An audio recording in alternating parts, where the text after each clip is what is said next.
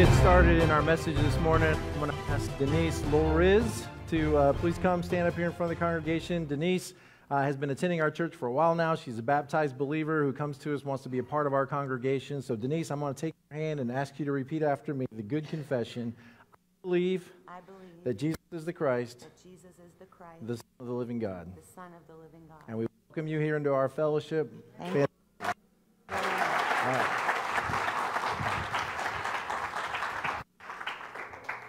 Denise Loriz. So you guys make her feel welcome today after our service. We're glad that each of you are here with us today. We are in 1 Peter chapter 4 in our series called Cancel Culture. And Peter is writing to the church. He's writing during a time when believers are being persecuted for their Christian faith, when they're being attacked for their faith, when people are feeling the difficult trials of trying to live for Christ in a culture that you have to say Caesar is Lord. And these Christians couldn't do that. They would say Jesus is Lord. And so they found themselves being outcast by society and being canceled by society. So that's the book that we're studying. We'll be in chapter 4. We'll probably make it about halfway through. We'll see what happens. All right, so I was reading an article by Maria Stenvinkel, a corporate consultant from Sweden, who asked 65 people around the world, what is your greatest fear in life? And as you might expect, you heard those typical responses like, well, I'm afraid I'm going to lose my job. I'm afraid I might lose my house. Fear of dying alone. But of those 65 people, at least 14 indicated a very different kind of fear. 1 in 5 expressed some type of fear in terms of living without ever fully realizing their purpose in life. Living without really finding real meaning in life. Listen to the words of, for example, Anthony from New York City, who said, my biggest fear is never taking a risk in an effort to find my true calling. Rebecca from Germany said, my greatest fear is to go through life living small, but realizing that too late in life. Danielle from Sacramento said, my greatest fear would be missing out on my purpose here on earth. I know I have a purpose that I know I'm not yet serving. Luciana from Portugal says, to go through life without leaving a positive mark. And Ralph from North Brunswick says, my greatest fear is regretting what I didn't do as I lay in my hospital bed as an elderly man. And all of them are getting to this idea that we know that we're supposed to be moving in some kind of direction in life. We're supposed to be moving towards some greater purpose. And in this chapter, Peter is going to refer us, church, back to what that purpose is. And make sure that we don't give our lives to what you could say are lesser things. And there's a lot of lesser things out there that could attract our attention away from the greatest thing, knowing Christ and making Him known in the world. So let's look at chapter 4, and it begins with the word therefore. And of course, every time you see the word therefore in the Bible, you should ask, what is that word therefore? He's referring back to chapter 3, where he said, look, Jesus didn't look like he was the winner in the story at one point in that story. When he died on a cross and was buried, it looked like he was the loser. It looked like he was defeated. It looked like Rome won. It looked like the Sanhedrin won. The Sadducees, the Pharisees won. It didn't look like Jesus was the winner. And then he gets to the end of chapter 3 and he says, even though Jesus was, suffering in his flesh and suffering in his body, he was made alive by the Spirit. And now everything is in submission to Christ. All the powers, all the principalities, all the authorities, whether they are earthly or supernatural, they all submit to Christ's authority. What's going on? Am I losing my microphone every once in a while? What am I doing? Am I doing something wrong? There goes Chad. He'll fix it. Click it back and we'll see what happens. Maybe I need a new battery. I know that feeling. I just had another cup of coffee. That's all I know to do. I can only do so much. All right. So where are we at here? We'll just make the best of it. So he says, Christ looked like the loser and yet he was victorious. Now what he's going to do is he's going to say, at times we as believers might really suffer and look like we're the losers in terms of, how the game of society is going. We might be the ones that are canceled. But just like Christ was victorious, what do you think he's going to say about us? that we'll have that same victory as well. So we got to keep our eye on the prize, keep our eye on the long term. Don't get sidetracked with how things seem to be going in the here and now, that there's a cosmic struggle and we're all headed somewhere. Keep your eyes focused on that eternal view. So he says, therefore, Christ suffered in his body. So Jesus suffered. He knows what it's like. We don't have a Savior that somehow is disconnected from our suffering.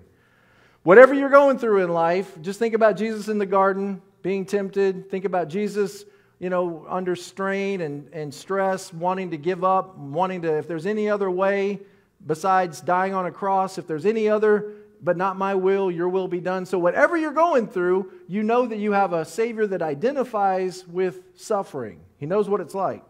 And it says, arm yourself with that same attitude, the same attitude that Christ had, that not your will but mine. And it says, whoever suffers in his body is done with sin. Now, I'm not exactly sure how to take that verse. He may be saying maybe one of these two things, something else, but he may be saying, look, if you're struggling with sin, it's a good indication that, you've tried to put it behind you. You're trying to walk away from it, that you're already going in the right direction. But he may also be saying in this verse that one day you lay this body aside, struggle with sin will be over. And so even if they were to take your life from you, even if you were to be killed for your Christian witness, your testimony, even in that there is a level of victory in it if you look at it from that perspective. You're leaving the body behind you, the body that struggles with giving in to sin and temptation. And so you will find an ultimate victory. If your goal is eternal life, then what can really death do to you? Because your struggle with sin is over as soon as you lay the body aside. And he says, whoever suffers in his body, maybe dies in his body, he's done with sin because it's no longer going to reign over you because you've left it behind. As a result, now watch what he says. Don't live the rest of your earthly lives for evil human desires. You might think of, I didn't put it in the notes, but chapter 1, verse 14 comes to mind where he says, as obedient children, do not conform to the evil desires you had when you lived in ignorance, when you didn't know better, you just did whatever felt good to you, whatever the world was doing, whatever made sense. He says, don't give in to that, be obedient to Christ. And then he says, be holy as God is holy. There's the standard for us. And here he repeats that same idea that we no longer live the rest of our earthly lives for those evil human desires. Now, a lot of times in Christian circles, people up and tell their testimony, and what they'll do is they'll say, let me tell you how bad I was, or how good I thought I was before I met Jesus, and then hopefully somewhere in the story they'll tell you how they met the Lord and how He's changed everything in their life, and now they're depending on Christ, and they're no longer doing the same stupid things they used to do that made sense before they knew Christ. And those testimonies can be really powerful.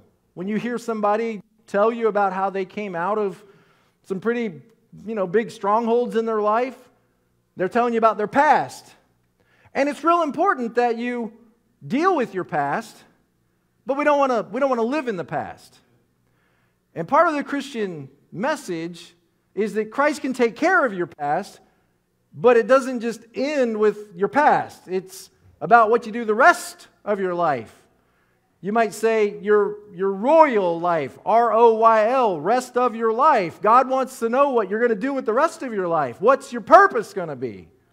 What's the future going to be? He doesn't just wrap up what you've done, but He wants to direct you in what you're going to do. And so He says, don't live the rest of your earthly life. Now notice, He doesn't just say human desires or fleshly desires, but He puts the word evil on them. Evil human desires. Meaning whatever feels good for the moment. See, the enemy does not want you to think about the rest of your life. Doesn't want you to think about death or what's coming at the end of that. Just wants you to focus on what feels good right now. Or what makes you fit in with the crowds right now. What makes you popular right now. And so Paul would say that people like that, their God is literally their stomach because all they're thinking about is how to satisfy and how to gratify those desires within them, which James says wage war against your soul, these desires. And so Peter says, look, You got to decide what the direction is going to be for the rest of your life. You can't just hope to figure it out as you go. You need to make a decision. It's called repenting, when you not only turn away from the past, but then you redirect in a new direction for the rest of your life. Are you going to do this perfectly? No. Thank the Lord there's Jesus, right? Died on the cross for us, because we're not going to do it perfectly. We're going to fail at times at this. And sometimes we are going to appear to even look like we're walking backwards. Like we're not making progress, but we're losing ground. It's going to happen to you. If it hasn't already, it's going to happen. The important thing is not whether you're gaining ground or losing ground, is that you're facing the right direction. That's what's important. That you don't turn away and face the wrong direction like you used to. You're facing the right direction. Sometimes you seem like you're making progress and you're moving forward, and other times it'll feel like maybe you're losing ground and it's getting difficult and hard and scary and you want to give up. But you got to stay facing the right direction. And so he says, the rest of your life, you should live for the will of God. Say, all right, Lord, what do you want me to do? Not, what do I want to do? That's how most of us wake up, What do I want to do? And some of us, if we were honest, it's really like, well, what does my wife want me to do? Because I just want to get along. What do my kids want me to do? What do my parents want me to do? What does grandma expect me to do? What do I got to do? What does the boss want me to do? Or what do I want to do today? But we need to ask more than just what do I want to do in this life. There was a time when the church talked about vocation. Vocation, voca, voice, calling. What does God call me to do with my life? What direction is God asking me to go in? So there's a fundamental difference in the orientation of our lives as the church and the orientation of the world. He says, live for the will of God. Now watch this. You've spent enough time in the past. Look at that. That might be some of y'all's life verse today. Maybe you needed to come just to hear from God's word to put the past behind you. Some of us dread the past. Like we look back to the past and we're like, oh, I can tell you one tragedy after another. Whatever happened in your life, you ain't heard nothing until you hear about what I came out of. And in others, we glorify the past. Like, oh, if I could only go back. Or I wish I could go back to rearrange some things. I did some things that I wish I wouldn't have done. I said things. I missed opportunities. And it weighs you down, this failures of the past. And here the Word of God says, you've spent enough time in the past. You spent enough time. And you can say spent is awful close to maybe wasted. And the more time we spend in the past, the more time we're wasting right now. And so he says, you've spent enough time in the past doing what pagans choose to do. Pagans, of course, are people that subscribe to other faith systems that are not rooted in the Word of God, that are not given to us by our Creator. They're man-made systems of trying to be okay with life, trying to be okay with the divine outside of God's prescribed law and His prescribed will. Now, when we talk about, we don't really talk about pagans in our culture, but because kind of the pagans of our day and age are just non-believers, agnostics, atheists. They just, I don't know and I don't care. Or, I don't believe in a God and I don't like Him. Those kind of atheists, Or the I don't know, I don't care, apathetic to the things of God, or apathetic to religious things. That's kind of our equivalent of pagans in our culture. It would have been far different in their culture, but those who do not come to God according to His terms, pagans. And he says, you've spent enough time, church, in the past doing what they choose to do with their lives. Now look at what the list is. Debauchery, which most of us are like, what is that? Well, it's kind of anything goes, no rules, do whatever feels good. Debauchery, lust, drunkenness, orgies, carousing, and detestable idolatry. Sounds like your all's family reunion, doesn't it? Sounds like... So, yeah. So, actually, it kind of sounds like a university campus, really. It kind of sounds like the modern fraternity, the sorority, the co-ed dorms. And there's some schools that like pride themselves on being places like this. I mean, if you don't have any future direction for your life, then you kind of got to say, well, why not do that? I mean, why not just live for right now, whatever feels good, whatever makes sense, whatever everybody else is doing? I mean, if we're not going anywhere, then, this is the only heaven that they'll know. You can't really argue with them. I mean, yeah, I guess it makes sense. Just live for now, live for whatever you want to do with your life. But he says, you've spent enough time doing that. I love what he says there because it's really convicting. He says, doing what pagans, what does it say? Oh, that's not a choice. I can't help it. I was born like this. What do you mean, a sinner? So was I. Aren't you glad there's Jesus? We all struggle with something, right? But we are responsible for the choices we make, whether we act on it or whether we don't, whether we behave this way or not. We are going to be judged based on what we do and the choices that we make. And so he says, you guys got to come out of these people. Too much living like the Canaanites. You're supposed to be the people of God, a royal priesthood, a holy nation. You can't live like these people any longer. He says, come out of them. Be different. They are surprised when you don't join in with them. When you say, no, I don't do that anymore. Nope, I don't go there anymore. Nope, I don't. Nope. He's like, they're shocked. What's wrong with you? Wait a minute, who do you think you are? What gives you the right to judge me? And then they get into all not only surprised, but maybe even angry. Like you think you have the moral high ground? You think that you're Dudley Do-Right? You think you're the one to give the rules for everybody? What gives you the right? You're like, no, I don't want to. I'm not trying to fight. I'm just trying to live for Christ. And he says they're surprised that you don't join. You know what I'm surprised? I'm surprised when you do join in with them. That's what I'm surprised. Because the church isn't supposed to live like this.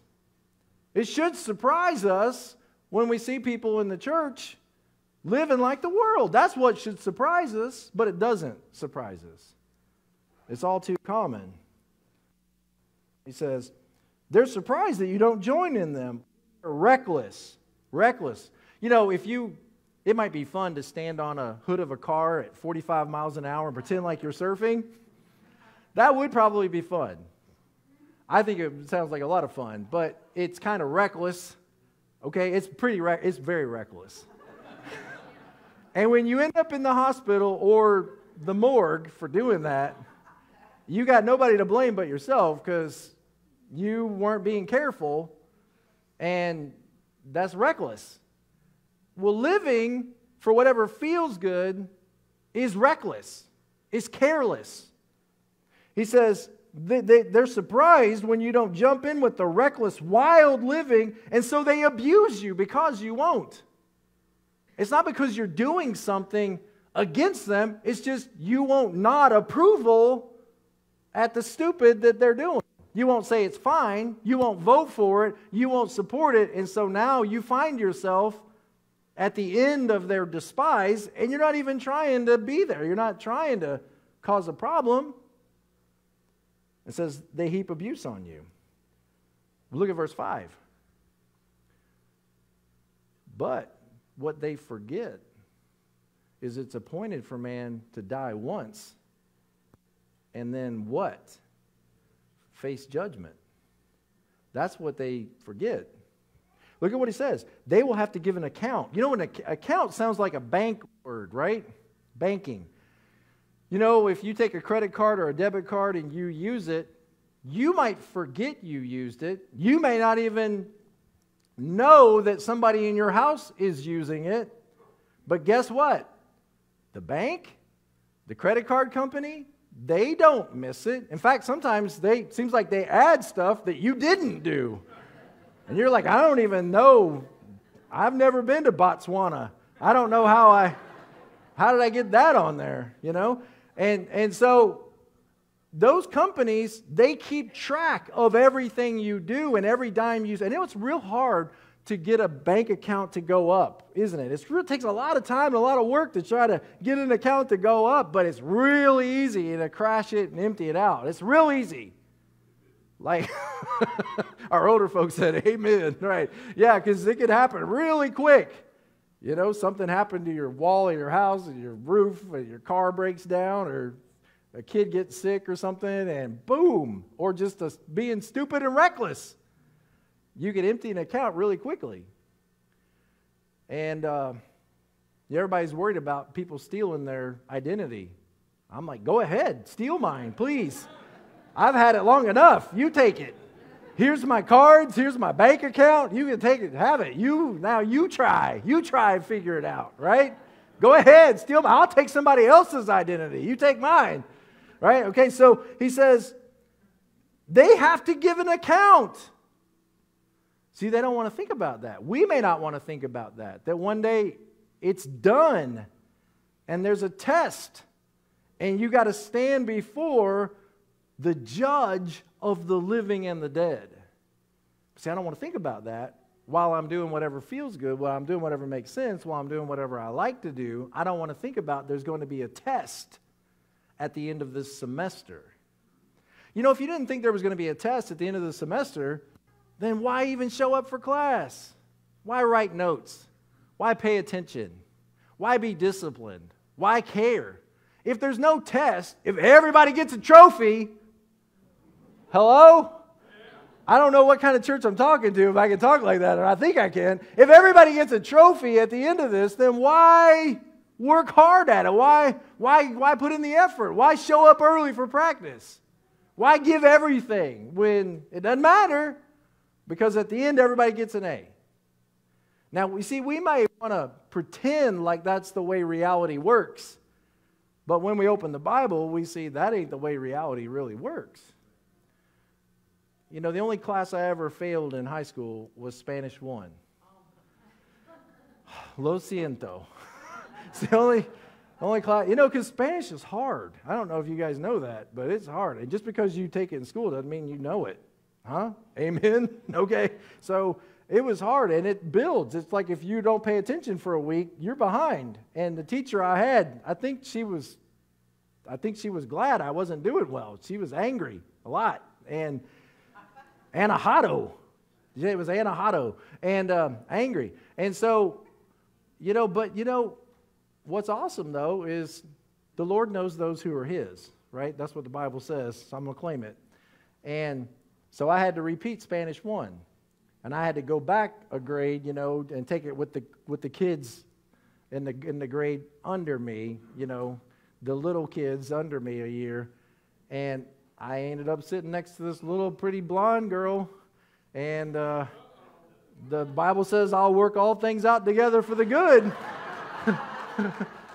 of those. So, Mom, Dad, I'm sorry. I'm just trying to do the Lord's will. And, the Lord works things out. You just got to go with the Lord and just trust Him, take Him by the hand, and let Him lead. And God works everything out for good. But, I didn't do well in class because I didn't care. I didn't care about Spanish. I didn't care about getting good grades. I did care about that little blonde girl, though. I cared about her. And she helped me quite a bit in Spanish. So, that was a long time ago, wasn't it? Where is she? She's back there. She is, holding a baby. All right. So that was you, wasn't it? Yeah, that was you. Okay.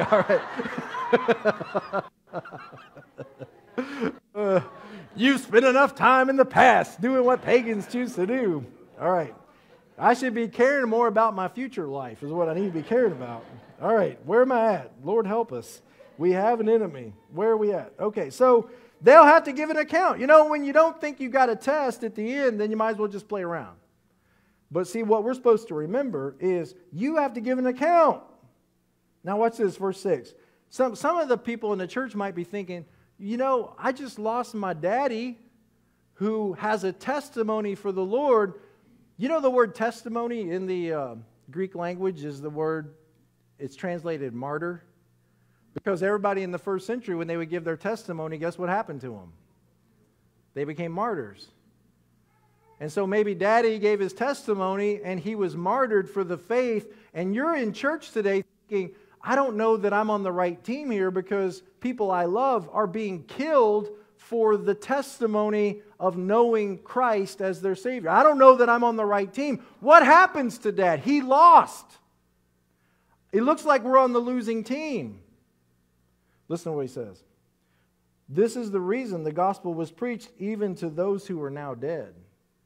And I think he has in mind those who, not only in the Old Testament, but those who are dying among us for their testimony as believers, so that they might be judged according to human standards. In other words, the courts found them guilty, but they're alive according to God in regard to the Spirit. And so there's this sense of like, we can have some hope. The great cloud of witnesses is growing every day. And God does not forget his own. And they may look like they're orphaned in this life, but they're going to the Lord's side. He's keeping them. He's keeping track of them. They're not lost. Look at verse 7. If he hasn't made the point yet, look at the verse. The end of all things is near. Now, does he mean your clock is running out? I think the older we get, the more we realize that our time is winding down. And our old folks said, right, our clock is winding down. Maybe he means more than that. He might mean God's timing is coming to an end. And one day he's going to split the sky. And he's going to come back for his church. And he's going to take us out of this place. And we will know him as we are known. We will see him face to face. He's going to talk about the earth and everything in it will be laid bare. And based on this, and it'll all be destroyed on fire. What kind of people ought you to be? You ought to live holy and godly lives. And so maybe he's getting to that point here. And he's like, don't forget the time is running out. You spent enough time wasted. You spent enough time in the old life. You spent enough time chasing after the things that can never satisfy. The time is coming to an end. Now, that is not a comforting thought when you are enjoying this life. But when you are stressed and struggled and anxious and afraid, and all the people that you love are being taken from you, it can be an encouraging thought. And you know what's sad is I don't think it is for most of us. I think most of us it's like, oh, that's terrible. Dread, fear, panic. It might be helpful for us to remember that the posture of the first century church was to look to the sky and say, Maranatha, Lord, come quickly. Lord, come. It can be helpful for us to remember that it's all headed somewhere, that history is moving to a destination. Therefore, since the time is running out, be alert, sober, opposite of debauchery and drunkenness and carousing and all that list. Sober mind, that you may pray. And above all, I love this, above all, if you can't remember anything else, what is at the top of the list of responsibilities for the church? Love each other. Why? Because the world hates you. And they're turned against you. And you're not trying to make it that way. You're just trying to live for Christ. But the farther they get away from the will of God, the angrier they will become toward you. You are going to need each other. You better learn to love each other and get along with one another. And that is going to take something more than something more than kind thoughts and expressions. It's going to take something you don't have within you, love. Something that God will have to supply. Because the truth is at times you're going to get frustrated with each other. You're irritated with each other. Angry with each other. How are you going to stay united when even within the church there's conflict or disappointments or disagreements? He says, above all, most important, love each other, notice the word, deeply. New American Standard? Anybody have it? fervently. I like that word, fervently. Fervently. Fervently. The actual Greek word it means strained. Like you're deciding, you know what, I need to lose weight. It's probably a good idea. I've put it off, and now I need to exercise. So I'm going to go out and run 5 miles today. Guess what's going to happen? Anybody been there, done that? You're going to pop something. You're going to rupture something. Something's going to get ruptured. You will rupture your nuptials. Okay, something bad is going to happen. You're going to hear it first, and then you're going to feel it. All right, something's going to be strained. There's going to be stress, and your ligaments are going to be strained. That's the word he uses for what we've got to love each other like. Strained. In other words, it's hard. Do you know what I have to put up with? Do you know how miserable they make me? Do you know what they said to me? And he's like, strain with each other. Fervently hold on like a tendon in your leg that wants to pop. He's like, strain with each other. Not at each other, but with each other. Under the difficulties, under the hardships, it's going to be sometimes difficult even within the church to get along, but fervently strain along with one another. Don't give up. Because love covers over a multitude of sins. And we could all look at the cross, right? That'd be the first place we might look and see that. Our account is okay with God, not because we worked it off, Not because we worked it off, but because it's all covered in blood. And so when the Lord looks at our account, it's got all the list of everything we've ever done, but the Bible says in Colossians that it's been nailed to the cross. And so it's covered in blood, so when God sees it, He doesn't see the list of all the debits and all the credits and all the scores. It's all just covered by the blood. So the idea is, how about within the church, we learn to do that for each other? You know, Paul says, love keeps no records of wrong. Because you could, couldn't you? You could keep a record. Maybe you've got a record on people. But if you do, just remember that's not love. Love covers a multitude of sin and lets it go. And says, because God has forgiven me so much, what else can I do?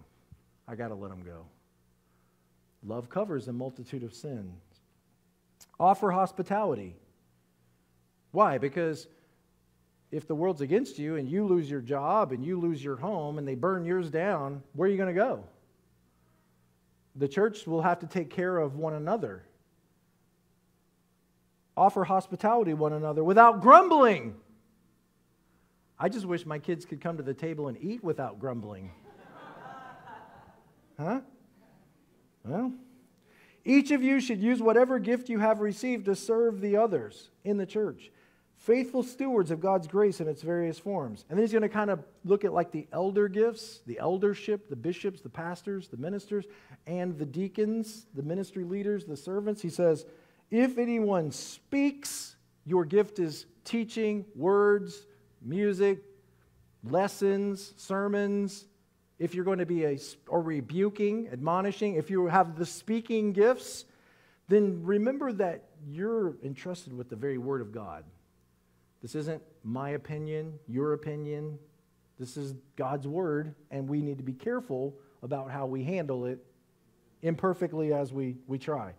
If it's physical, if it's serving, if it's cleaning, working, sharing, serving, deaconing, then do so with the strength that God provides. Not just serving when it's convenient for you or when you feel like everybody else is doing their part, then I can volunteer too. So that, what's the ultimate goal? That God would be praised in all of this. And then watch Peter, he can't help himself. He mentioned it. I want God to be praised. I want Jesus Christ to be praised. And then look what he does. And I've got to do that right now. And I've got to just go ahead and to Him be the glory and the power forever and ever. Amen. So you can't mention Christ. You can't mention the goal of living for the glory of God. What does the world have? Oh, we've got all kinds of fun things. You should try them. Why won't you try them? How can you know it's bad if you don't try it? And you're like, look, I can't be there anymore. I can't go there anymore. I have to live for the glory of God. I have a new direction for my life. I'm not perfect at it. In fact, I'm bad at it. I sure am glad Christ covers sins and washes me and cleanses me. But there's a new direction in my life, and it's got to be for the glory of God.